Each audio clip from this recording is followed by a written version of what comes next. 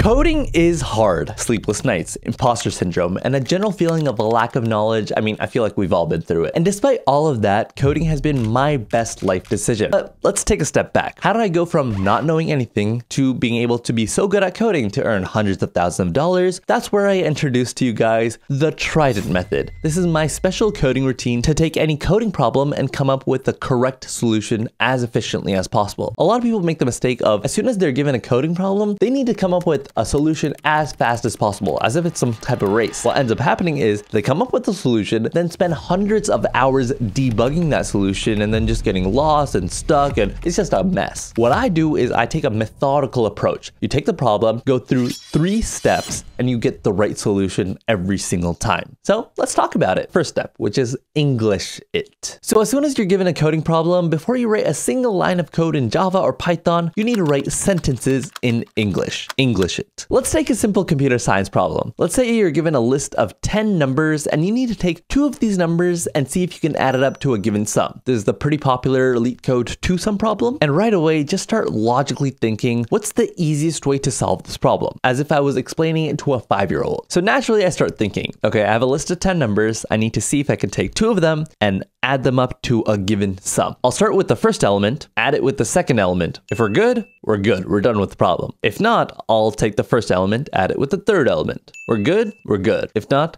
I'll add it with the fourth. If not, I'll add it with the fifth, all the way up to the 10th. Now, if none of those work, rinse and repeat the process by starting with the second element, add that with the third, add that with the fourth, add that with the fifth. And if the second doesn't work, I'll go with the third, the fourth. I'll go through all potential possibilities to see if we have a solution. You see how I've taken this complex problem, simplified it down so that even a 5-year-old could understand it? That is step number 1, English it. Step number 2 now is pseudocode it. For those who don't know, pseudocode is as if Python and English had a baby. It looks like code, but it actually reads out like English. For example, you don't have like an if condition and then lines of code underneath that. You'll say if this, then do 1, 2, 3, and pretty much anyone can read it. So for this example, let's write out the pseudocode. So I took our part 1, the English portion, and wrote it as like a list of 5 steps that we need to do. And then we'll actually translate this into pseudocode. So as you can see, we're gonna go from English to pseudocode to actual code. Pseudocode is kind of like our middle ground. So let's go ahead and write out this function. Has 2 elements. Important thing, pseudocode doesn't need to compile, so it doesn't actually have to be code. And we're going to pass in a list and a sum value, and then we'll write our function definition. Now, the important thing for pseudocode is make sure to have a lot of comments just so you're aware of everything that's going on. Function header for the 2-sum problem. So the first thing within this function is we're going to take the first element, add it with the second. If that doesn't work, add it with a third. So this is a for loop type structure. So I'm going to do for I from 0 to length of the list, do this, like whatever is about to come. And because we're actually going to be not only iterating from like the second through the 10th, we're going to be going from first as the first pointer, then the second as a second start pointer, and the third pointer. So we're actually iterating double within this. This is actually what we call a nested loop. So I'm going to do for j. So I'm going to start from there, from I plus 1, because wherever the initial start pointer is, we're going to start from the next element after that, to length of the list. We're going to do whatever we write out. So I'm actually going to go ahead and actually add comments. So outer loop for the starting pointer, inner loop to get the second number to add. So like the first is the first starting pointer, then the second pointer is we're going to add it with the starting pointer and to see if we can get the sum. So given that, all we got to do is within this loop, it's pretty simple. If list of I plus list of j, this is how we index things in Python. We're going to see equals the sum, then, because if then, return true. So this is going to be the condition to see if the elements are equal and add up. But if we've gone through all this whole like loop thing and still nothing is there, after all these loops, we're going to return false. So if no conditions are met in which elements add up to the sum, then return false. Then if conditions are met, return true. So this is our pseudocode.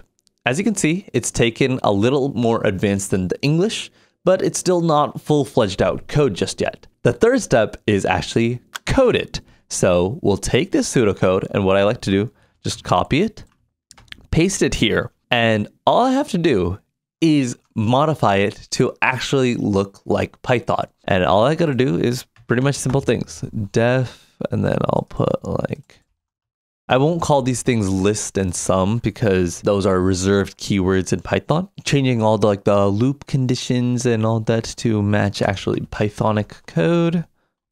So yeah, that's about it. We've taken this complex problem, we've dumbed it down into English, then converted it into pseudocode just so we have a proper understanding of everything, and then we've converted it into actual proper functional code. I know this isn't the optimal solution for the two-sum problem. You need to use something like a hash set or a hash map. But if you were to make any changes, all you have to do is change it up in the English portion. So I'll be like, add element to a set, and then I'd know what is going on, and then I'd make the changes within the pseudocode, and then you make the changes in the actual code. And the reason that this is the best way to operate is it makes it very clear your thought process. And so if you're explaining it to anyone, they'll be able to understand it, potentially help you out, and everything will just be super nice and neat. A lot of people like to code this thing as soon as possible, and then spend so long trying to debug it and just get super lost. Do not do that. Take a very nice, neat, structured approach so that you can avoid all those complications, burning out, all those bad things later on. Okay, but how do you actually get good at coding? Because I know if you're completely brand new to coding, step 2 and step 3 of the Trident method might be pretty challenging for you. So let's take a step even further back. And in terms of just learning how to code in general, I really recommend you go with the project-based approach, because coding, you will not get good at it unless you practice it. You need to practice to make perfect. And for that, the best platform that I know of is Cody.tech. It's this amazing platform where you can pick any programming language. I recommend that you start off with their Python module. They give bite-sized lessons with every single language,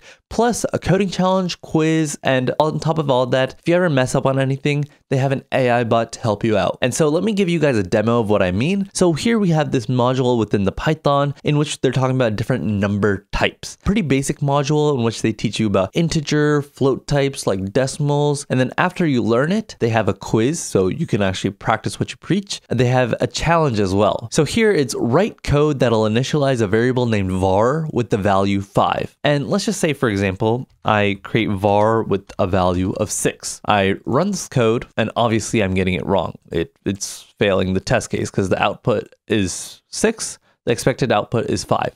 But I'm so confused for whatever reason, I can ask the AI. And as you can see, the AI bot is telling me the challenge asked for this. In your submission, you made this mistake. So to correct this, you gotta do this. This is obviously like a very simple problem, but as you get more complex, the AI bot becomes that much more helpful. This platform is completely free, but if you want premium features such as unlimited AI queries, you can use this code on the screen right here for 20% off. Another option that you can consider is codedex.io. This is like a video game-like platform to help you learn how to code in a very enjoyable way. It teaches you programming fundamentals or just how to build a website. And you guys know Legends of Zelda? Well, they kind of mocked this platform to be Legends of Codedex. And so as you're going through the modules, you're progressing through the game. They also have communities for different languages. Like they have a Python community, a JavaScript community. So you have people in your network to help you out and further advance your own knowledge. So you guys can skip class and play video games, but you're actually learning. The third resource I suggest is CS50. This is like an introductory coursework to computing in general. It was designed by Harvard, and it's perfect if you have absolutely no idea how computer science works. I actually started this course back when I was in 10th grade before I took AP Computer Science, and pretty much taught me like the basic fundamentals. Great course, and plus it's free. The fourth one I want to talk about, and this will absolutely happen to you, and it is the best teacher, and that is failure. You will 100% fail as you're learning how to code. And that's actually the best thing that can happen to you. Because as you're failing and as you're going through problem after problem, debugging each of those problems, you will get better at coding. The coding problem that I went over, I've done it hundreds of times before. The first time, I was pretty bad at it. The second time, I was also kind of bad at it. Third time, fourth time, I got pretty good at it. And now I can probably do it in my sleep. Similarly, as soon as I graduated from my college degree in computer science, both a bachelor's and master's from Georgia Tech, I failed many times on my job, asking senior engineers for help, mentorship, not knowing what to do in like the code base. Trust me, failure is part of the journey and it's the most integral part of it. If you're going through everything super easily, you're probably not really doing the right things. You're probably just taking the easy parts out or might not actually be doing everything correctly. So failure is very integral. It's part of the whole process and it's actually good that you're failing so then you can learn better. Well, that's about all I have in this video. I hope that you guys enjoyed it. If you did, hit the like button, subscribe, and if you want to know what coding projects you guys should do in 2024,